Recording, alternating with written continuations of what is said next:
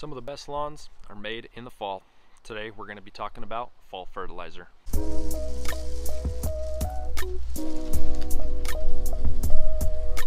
What's going on, everybody? This is Chaz with Homegrown How To. Welcome back to the channel. If this is your first time, thanks for stopping by. In this video we're going to be talking about fall fertilization or winterizing your lawn. A fall fertilization or winterization is easily the most important application anyone can do throughout the year. So what you put on your lawn is key, and you want to make sure you get it right. So in this video, that's what we're going to talk about.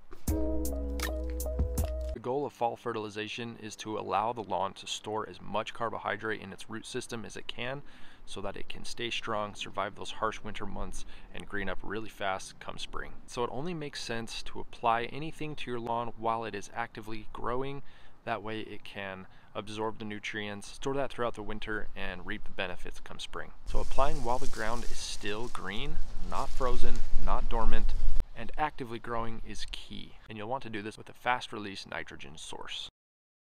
Now, not all fall fertilizers or winterizers for that matter are created equal. If you go to a big box store, walk down the aisle, you could potentially be overwhelmed with all the different winterizers that are on the shelf. Some of them are great, some of them are not so great.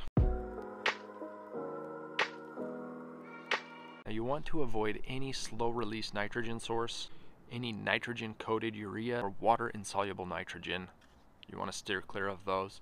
I know a lot of people love Milorganite. I've also used it myself, but it is something you do not want to add to the lawn in the fall because that is a slow release source. Any sort of organic fertilizer is going to be slow release, such as the Milorganite.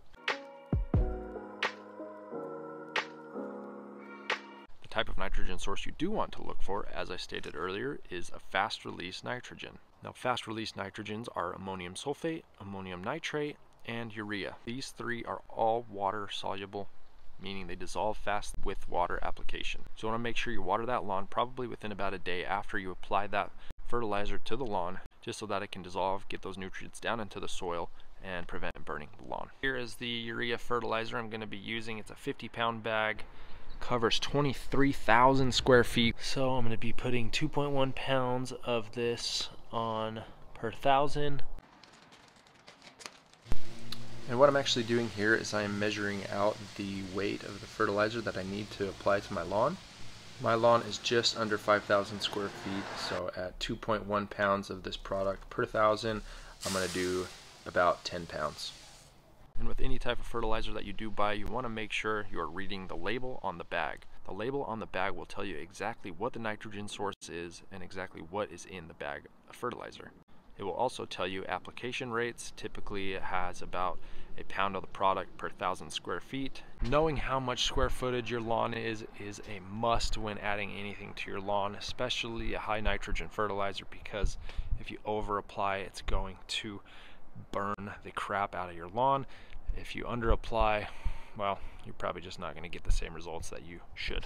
Now, you do not want to apply any sort of fertilizer to a dormant lawn or a lawn that is starting to enter dormancy, because nitrogen is very mobile in the soil. It can cause leaching very easily. You want to make sure that that nitrogen is completely uptaken by the soil and by the plant.